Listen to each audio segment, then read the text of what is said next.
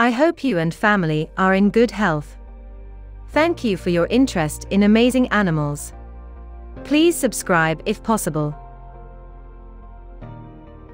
Sea lions are pinnipeds characterized by external ear flaps, long foreflippers, the ability to walk on all fours, short, thick hair, and a big chest and belly. Together with the fur seals, they comprise the family Otariidae, eared seals, which contains 6 extant and 1 extinct species.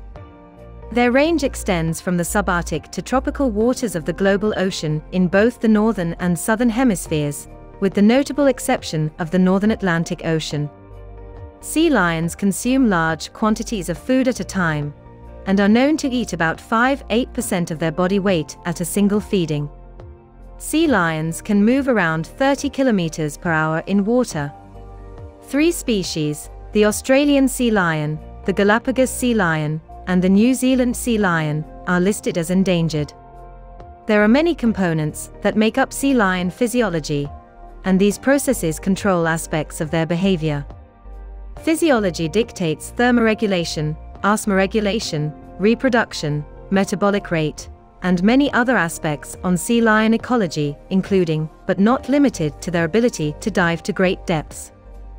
The sea lion's bodies control heart rate, gas exchange, digestion rate, and blood flow to allow individuals to dive for a long period of time, and prevent side effects of high pressure at depth.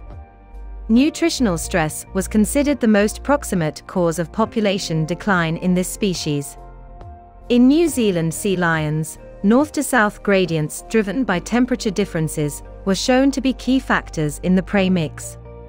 Sea lions, with 3 groups of pinnipeds, have multiple breeding methods and habits over their families, but they remain relatively universal. Otariids, or eared sea lions, raise their young, mate, and rest in more earthly land or ice habitats. Their abundance and haul-out behavior have a direct effect on their on-land breeding activity. Their seasonal abundance trend correlates with their breeding period between the austral summer of January to March. Their rookeries populate with newborn pups, as well as male and female otariids that remain to defend their territories. At the end of the breeding period, males disseminate for food and rest while females remain for nurturing. Other points in the year consist of a mix of ages and genders in the rookeries, with haul-out patterns varying monthly. I hope you liked this video, and we will look forward to see you soon. Till then, take care of yourself. Keep smiling.